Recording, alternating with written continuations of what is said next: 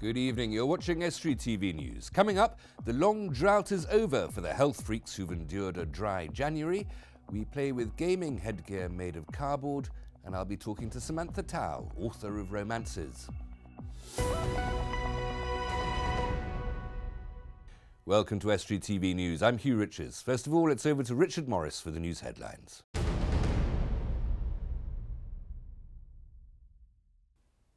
Hello there. Ofsted say children's services in Hull need to improve in a report released today. Inspectors visited children's services in the area between November the 18th and December the 10th last year, the first time since 2011. Last time they were deemed adequate, but the inspection framework has since changed, seeing the adequate judgment replaced by requires improvement. Councillor Rosie Nicola, portfolio holder for Learning, Skills and Safeguarding Children, said Hull City Council welcomes the findings and are already focused on implementing changes advised. Police are seeking information after an assault on a taxi driver on Victoria Street in Grimsby. It happened at 2:20 in the morning on Sunday. There were 4 passengers and the man sitting in the front seat is alleged to have punched the driver in the face before proceeding to leave the vehicle and cause damage to it by punching it. There were other people around when the vehicle stopped outside the Istanbul kebab shop. Humberside Police would like anyone with information to come forward. It may only come once a year, but the preparation for this year's Cleethorpes Carnival, due to take place on the 18th of July, are already well underway. The group met at Young's Seafood headquarters in Grimsby on Monday. The carnival is in its 40th year this year, so it'll be a special occasion for all involved. In recent years, there were questions about the carnival's future, which makes the 40-year milestone even more special. Leonore Pigeon, one of the Cleethorpes Carnival Committee, told us how the festival brings community spirit to the local area. I think when you look at, we've got a lot of small volunteer groups who throw as much as they can. They've got no money and they don't want to be wasting money because they're volunteer groups for charities. So when they throw all they can at the carnival parade and they come in and they dance and they sing for nearly 3 miles through Cleethorpes, and you know we don't know what the weather's going to be like, but they go out in all weathers and they do all sorts of things, and for 6 months they're getting themselves on the road looking for lorries, looking for scaffolding, looking for ideas and looking for costumes and money to put all that together. You know, I think that's the people that I would like them to come and televise how much hard work those people actually do to put this carnival together. That's all from me, and I'll be back with more news soon. If you've got any news for us, then please call us on Grimsby 31553, on Facebook or through Twitter. Bye for now.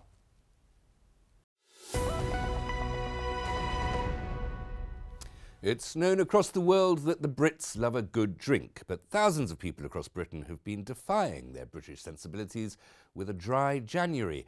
Whether it's a chance to recover from Christmas success, get fit, or to raise money for charity, the campaign's really gaining steam. But can it change the alcohol culture in this country, which is the ambitious aim of Alcohol Concern, which coordinates the campaign every year? Here with more is someone who knows plenty about it, reporter James Dunn. If you're anything like me, you've been avoiding places like these for the last month. It's a quest that's been heavily backed by celebrities, politicians and health bosses alike. I think it's that they saw an opportunity to highlight the issues of alcohol being the new year, and people were making resolutions, and that's the sort of thing people do, and I think that has highlighted the issue for them. I think the general message is that the principle of dry January is that gets applied on a regular basis every week. There are noticeable benefits. I've got a bit more done and I've thrown myself into exercise. 10k on a Saturday morning is a lot less daunting without the hangover. But here in Britain, alcohol consumption is a public problem. Every weekend, police forces, hospitals and councils see the impact of Britain's drinking culture on both people and the public purse. And while Brits have been drinkers for centuries, many believe it's been exacerbated by 24-hour drinking laws. I think it's developed. I mean, we've always had a drinking culture, but we're drinking far more than we did 30 years ago. We're drinking slightly less than we were 5 years ago, but I think it's that whole issue around the 24-hour economy, and probably our approach has not been quite as civilised as our European partners, and that's caused a problem in terms of access to alcohol. And that needs to be reviewed probably in terms of how we approach particularly the nighttime economy. For most of us, giving up booze for good isn't really realistic. But Mr. Pintus says just abstaining for 2 days a week will give our livers the chance they need to recover. So if Dry January's taught me one useful thing, it's that a night out in the boozer without the booze isn't such a bad thing. Cheers, James. You're watching Estuary TV News. A little later, we catch up on events in Beverley, and Dan Kemp will bring you all the sports news. Samantha Towle has written 7 books, all tales of love and romance, as indicated by titles like The Mighty Storm, Weathering the Storm, and Taming the Storm. A little bit of a series there, Sam. Thank you very much for coming in. Thank you. Tell me, how romantic are these novels of yours? Fairly romantic, yes. There's going to be somewhere in the on the spectrum between E.L. James and Barbara Cartland. Probably a little bit higher, close to the E.L. James. Right, okay, so they're quite raunchy. Yes. Okay, excellent. You've written 7 of them, and you write fast. Yeah, fairly fast, yeah. How did you get into this writing? Well, I'd like to write since I was small, but it was one of those things that kind of tailed off. And then, obviously, as I got older, I was wanting to do it, but I was trying, it wasn't working. And then I was on maternity leave with my son, my first child, and I had a whole year and a great sleeping baby. So my husband encouraged me to write a book, and I did. And that was it. And that first one, what was that called? That's actually an untitled novel that I never had published. Right.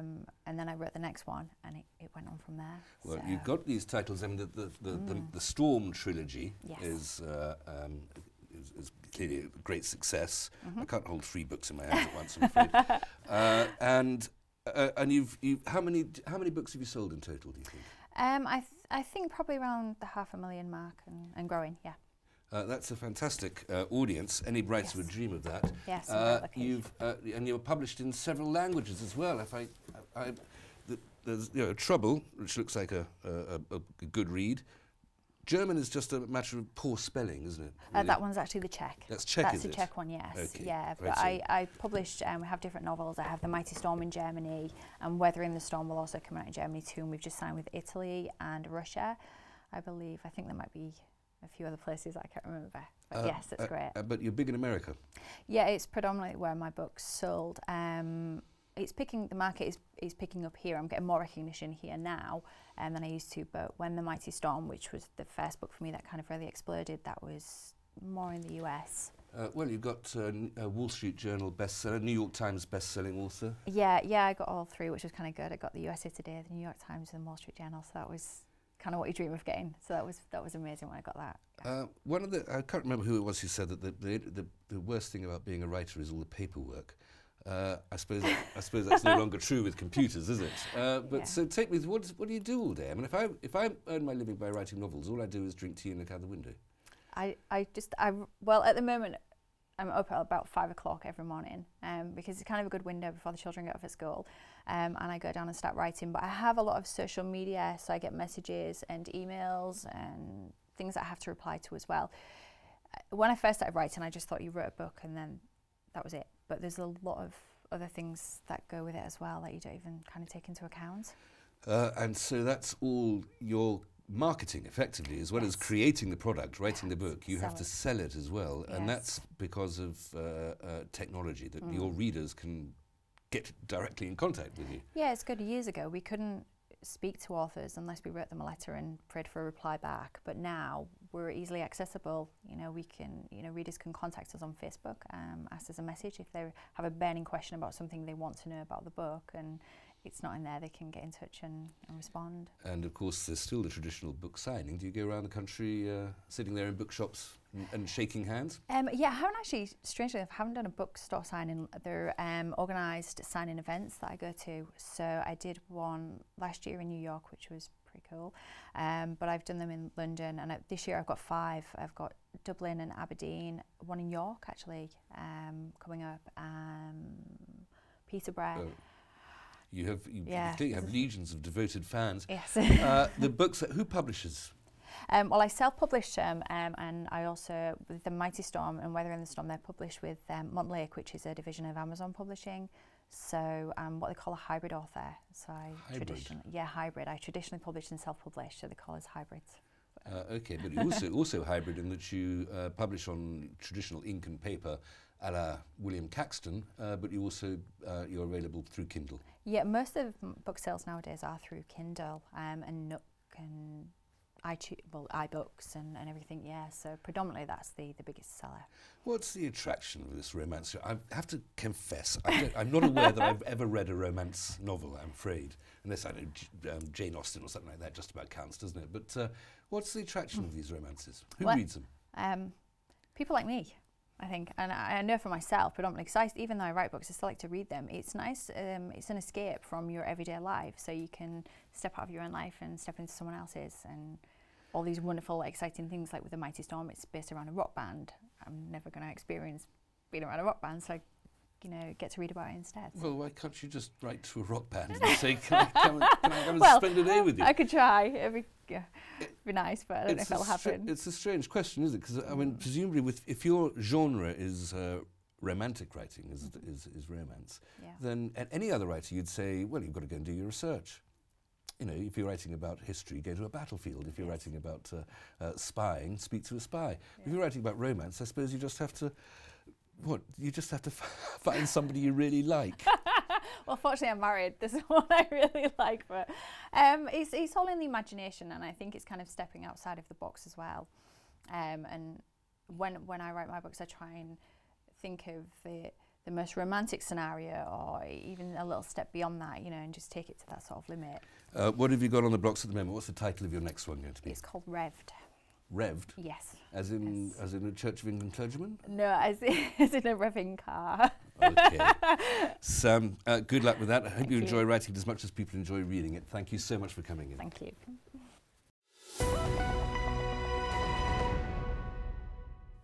Virtual reality is often consigned to the movies, films such as Tron and The Matrix, but now a team of graduates from our area is aiming to make it accessible to all for the price of a DVD. Dan Kemp went to meet them and see why they're focusing on the future of gaming.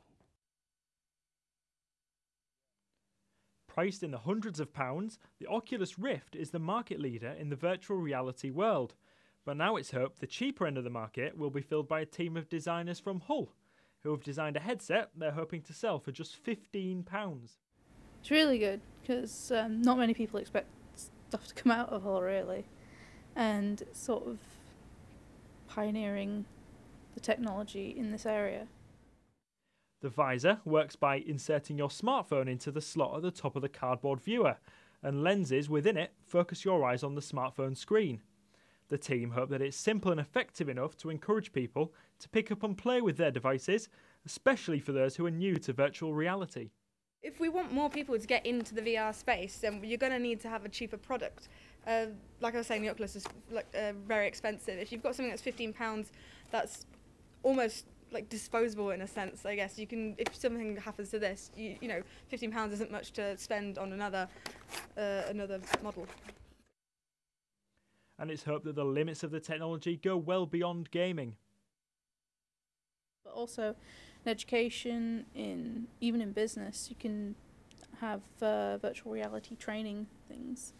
So if there's a dangerous environment that you wouldn't normally be allowed to go in, but you still need to train for health and safety or whatever, you can just do it virtually. Or in education, if a teacher is teaching you about ancient Rome or something, you can actually go there and visit it. But for now, the team are concentrating on games and have developed some demos to showcase the technology. The project is on the crowdfunding site Kickstarter for 3 more days as they look for £25,000 to fund the project. Now for big questions to little kids. This week we get the answers from Canon Peter Hall Primary School.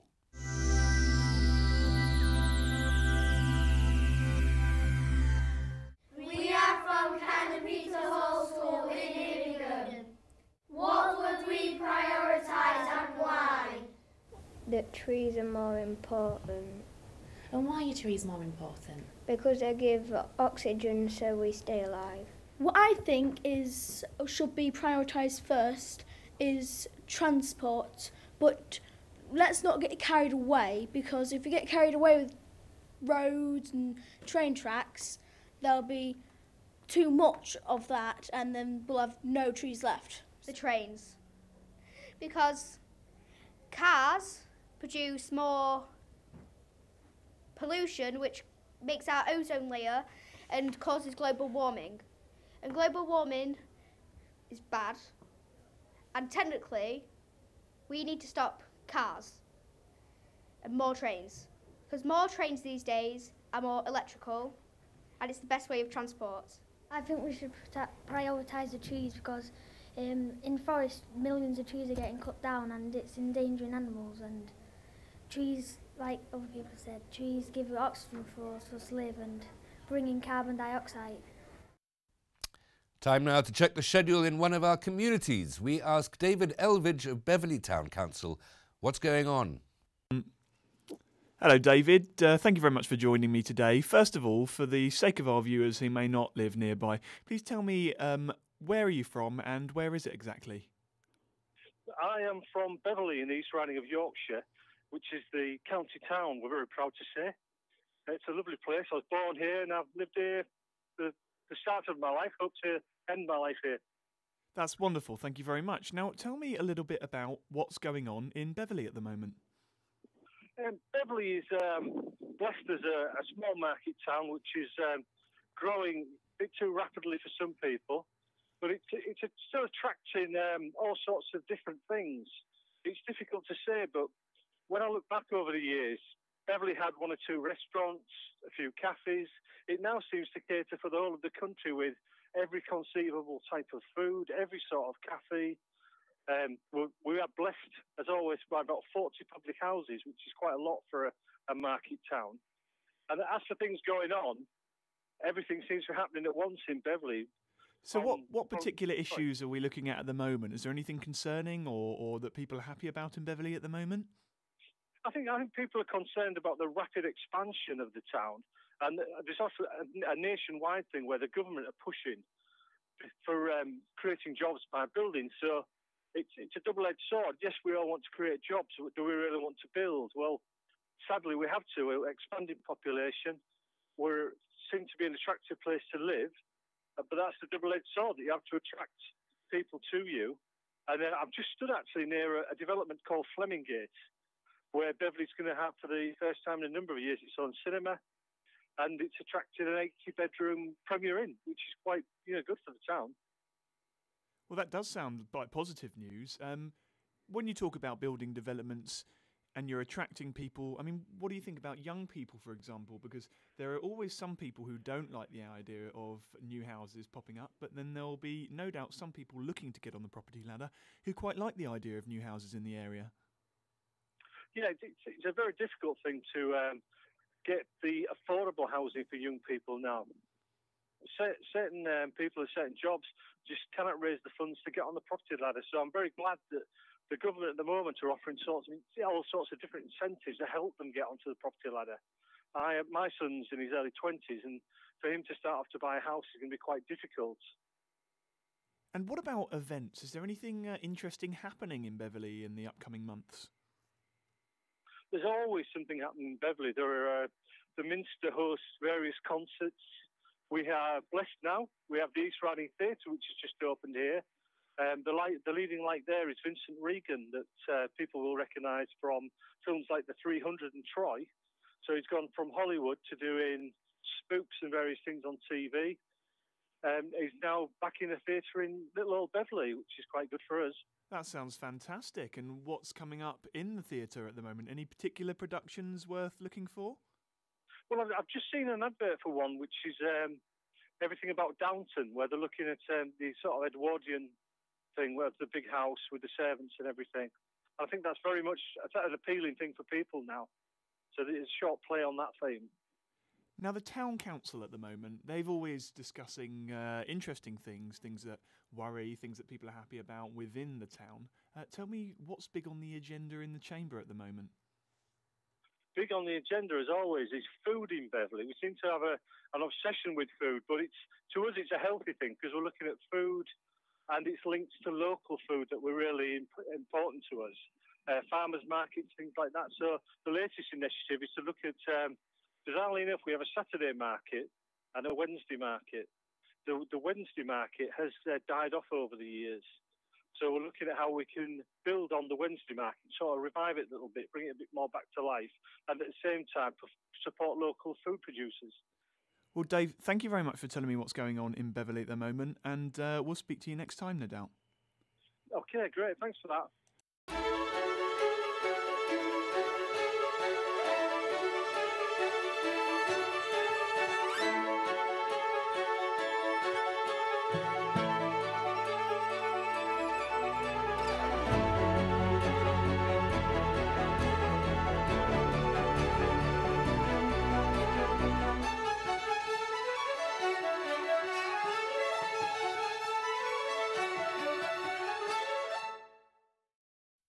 Now it's over to Dan Kemp for the sport.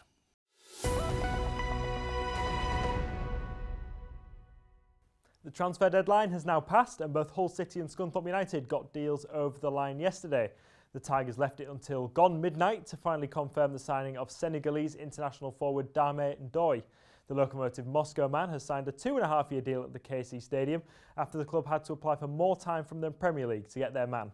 Meanwhile, the Iron have let striker Lyle Taylor join Partick Thistle on loan until the end of the current campaign, and defender David Murphin has joined the Football League's bottom club Hartlepool United for a month. In terms of incomings, United have agreed terms with Leicester City to allow striker Tom Hopper to remain with the club until the end of the season. In rugby union, Hull Ionians suffered a disappointing 38-5 defeat against Sedgley Park in National League 2 North. Eyes have been dislodged at the top of the division by Ampthill and District after only managing a final minute Steve Slingsby try. Elsewhere, Hull IUFC remained 14th out of 16 after losing 31-15 at home to Huddersfield, and in Midlands 3, Scunthorpe beat Nuneaton 15-6. Hull FC have announced the passing of former record signing Terry Hollindrake at the age of 80. He joined the Black and Whites in 1960 for £6,000 and made 114 appearances for the side. And don't forget, Grimsby Town match with Dover Athletic was postponed tonight due to the weather, but North Ferriby United are still in action. They're at Oxford City in the Vanarama Conference North tonight. Kick-off is 7:45. The Villagers are 4 points from the final playoff place, while this evening's opponents sit 1 point further back. And that's all for the sport.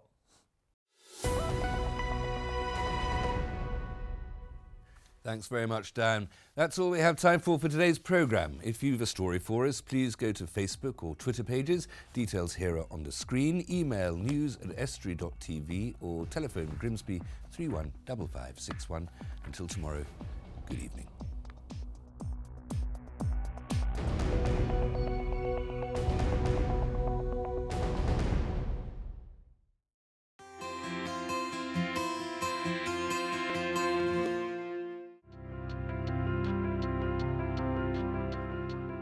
Hello and welcome to Estuary TV's weather.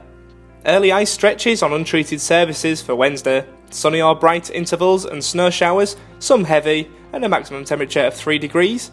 Thursday will be cold with widespread frost and ice. Further snow showers are expected.